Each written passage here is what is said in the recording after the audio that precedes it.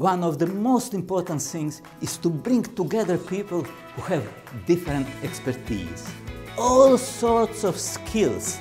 There is no single person, there is no single institution which has all the knowledge that we need. Networking is absolutely crucial. Yeah, the microbiome field will progress immensely over the next 2 years. We are still at the very beginning in an exponential growth phase, so it's a lot of potential. It's a good line of speakers here, so we can see how things are progressing, bringing the human together with the ocean and the soil, etc. I mean, integrating different microbiomes. I mean, there's lots of stuff to do.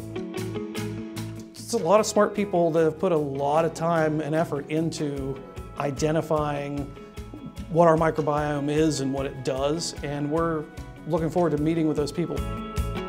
This is a useful event because it's a focused meeting in which I can actually meet up with some of the top names in microbiome research and do my networking. Industry is moving in, deals are being made. I expect a tremendous progress of the microbiome field in the next 2 years.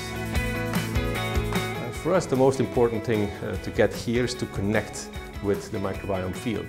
There are academics, the entrepreneurs, the other investors, the biotechs. We have seen over $1 billion of investment in the microbiome and more than 70 companies in the US and Europe combined. Great ideas can come from anywhere.